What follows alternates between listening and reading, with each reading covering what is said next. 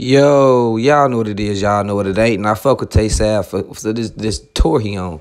He on the Push and Peace tour. He sprinkling in a little disrespect towards his 051 enemies along the way.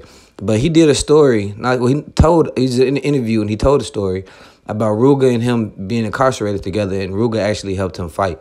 So it's not surprising for me to see them two link up on the outside world, because there's no real beef between them. And I think what Tay Savage been doing, besides really the J-Main situation, because if they really did shoot at each other, which they admit to, and they squashed the beef, then I guess you could say they was real opposite of the point. But it seemed like what Tay Savage been doing is, if it ain't no bloodshed between the two, it's easy for him to say bygones will be bygones. And I fuck with that, because I feel like once blood has been spilt on that concrete, then there's really no turning back, because feelings get hurt, lives get ruined, and it's all different types of shit when it comes to this death. But you could say that maybe Welsh World and MOB is not direct opposite of each other. It's like they fuck with each other's opposition. You know what I mean? Like MOB linked up with 051, which could, in 757, which could make things a little difficult for Tay Savage if they really want to pursue this friendship, because you seen Blasian Dog. She got mad at Muda and tried to set him up instantly.